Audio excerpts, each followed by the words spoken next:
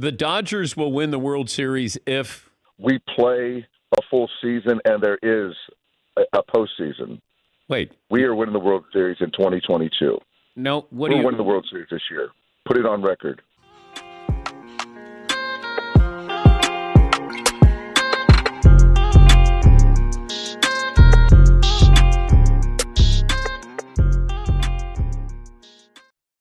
The Los Angeles Dodgers had every right to be that confident. Dave Roberts had every right to be that confident. The Dodgers won 111 baseball games. That is tied for the fourth most in the history of baseball. They tied with like a 1920s Cubs team. And you know what? They lost. They lost. And by the way, like, Padres fans are going to celebrate this like it's a championship. You're damn right, because we're a bunch of losers. And Dodgers fans, y'all lost to the losers. What does that make you? You guys have every right to dance on their graves today. The Dodgers, one of the most cocky, arrogant teams in baseball. And you're right, they've deserved it. They, in the sense that win after win after win, record amount of wins this season. The Dodgers have done some historic things.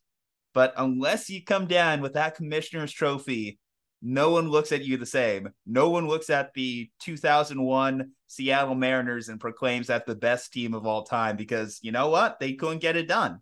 People are going to look at this Dodgers team and just say they couldn't get it done. And we played Dave Roberts' clip here to start off the recording. But Dave, like, what are you doing, man? You make a guarantee like that on March of this year, my birthday, March 24th. You give me this clip and I got to use that here on October 16th. To celebrate the Dodgers getting eliminated. Listen, I'm a Giants fan, so I don't love, in general, the Padres succeeding. That's not something that I would go for on any other day, except when it is at the expense of the Los Angeles Dodgers. That's like Say it again. That's like a middle ground that we could just kind of bring together at the expense of the Los Angeles Dodgers. I look around this one. Okay, so here's another thing I got to proclaim. I hope, as a Giants fan, as someone who has a rooting interest in the NL West, that the Dodgers never fire Dave Roberts. Just keep him managing for as long as possible. Dave, you are my best friend in the entirety of Major League Baseball. You are someone that gives me a lot of joy, because the disappointment the Dodgers face each and every October by virtue of your managing is nothing short of a delight. So thank you, Dave Roberts, for all that you do for this Giants fan based out here in Austin, Texas. The best part about Dave Roberts being the manager of that Dodgers team is that Dave Roberts lives in San Diego. Dave Roberts was the bench coach for the Padres. When San Diego fired Bud Black after like 9 seasons, Dave Roberts was lined up to be manager of the Padres. And then he took the Dodgers job. Like, it's just chef's kiss perfect. Dave Roberts didn't deserve a World Series this year because he robbed baseball of a Clayton Kershaw perfect game. That alone, baseball sin. This is your reward. This is the payoff, because when Dave Roberts pulled Clayton Kershaw from that perfect game, his excuse was, well, we're trying to win the World Series trophy, you know? If I have him pitch an 81st pitch, his arm will blow out, and then we won't make it to the October 31st or whatever. There's a lot of people that, you know, are cheering for the Dodgers, not only just for today and Clayton to throw a no-hitter, but for the Dodgers to win the World Series. Well, guess what? You didn't make it there anyway. So now we can play the results. Yeah. Kershaw was going to give up that home run to Machado either way, man. It was going down it was going the way it was going, because the San Diego Padres didn't just beat the Dodgers. They whooped that ass. They whooped that. They got that ass. Yep. Yep. They got all up in there.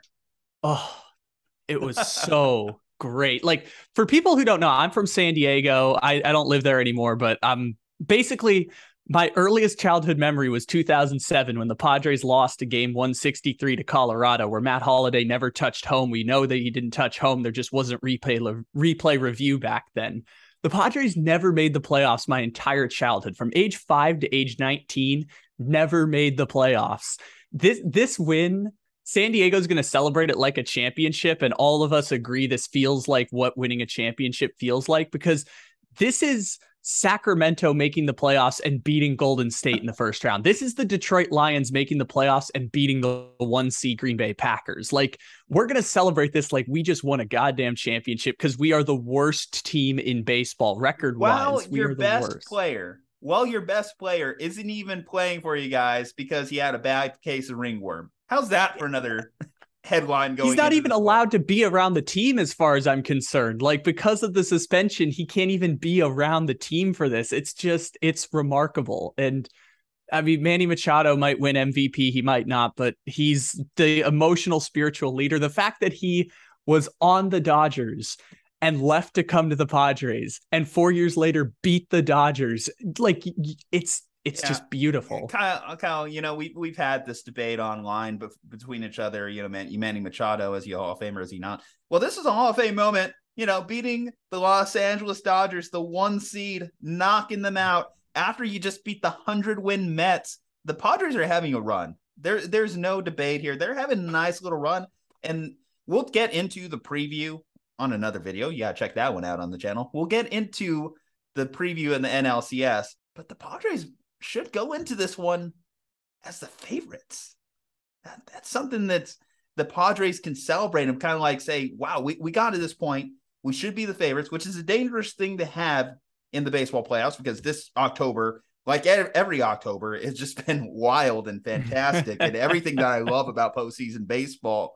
But the Padres are here. When they made all those trades at the deadline, when they put together this team at the deadline, this is what you wanted. This is the results. This is the fruits of the labor. We've talked about the GM. Is he a dick sometimes? Sure.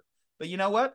He's a dick that can build a team. It's paying off. Well, hey, it's paying off. You have an NLCS appearance. That's something that 20 franchises out of Major League Baseball would be begging for, dying for. You talk to a White Sox fan, how they're feeling today, or potentially a Yankees fan, how they may be feeling, or Red Sox, or all these other blue blood franchises, and the Padres are the ones that advance, pull themselves out from the gutters, out from the sewers to make it to the NLCS and potentially grasp for that big trophy at the end. Congratulations. My hat's off to you, my friend. It's wonderful. It's wonderful. And look, the identity of San Diego and the baseball team is changing because, look, they spend a lot of money now. They're competing in the same ways that big market teams do. But the identity is still there of a team that basically, like, it's not that the Padres are like cursed in terms of like they get close and lose. They just never get close. They're a minor league baseball team that happens to exist within this major league construct. And it took 5 years of concerted effort really it took 10, but we could call it 5 to 6, like rebuilding the team from scratch to be able to beat the Dodgers, which is unheard of. Dodgers.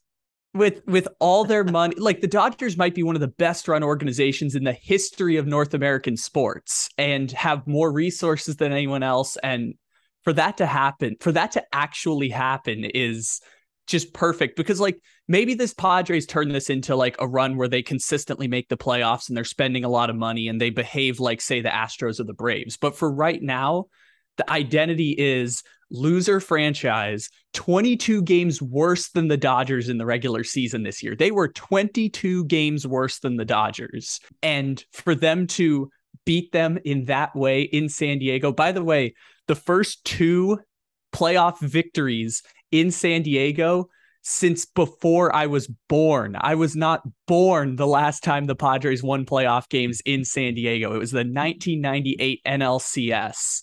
And for that to happen against the Dodgers in San Diego with that stadium looking like it's a European soccer stadium was just the coolest thing ever. And again, I said it, this is like a championship. This is genuinely like a championship. Emotionally, I'm just playing it like everything after this is gravy. You know, it feels like a championship, but let's not lose sight. You guys still have a chance at the actual thing. That still is within play. So congratulations, San Diego Padres, for advancing, and thank you for the memories. Thank you for eliminating the Dodgers.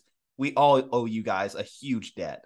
If you are dancing on the grave of the Los Angeles Dodgers, we want to hear it below in the comments section. Leave a like on the video, subscribe to the channel, follow us on all our social medias from Kyle Ledbetter and Juju. Stay safe, happy, and healthy. We'll see you on the preview.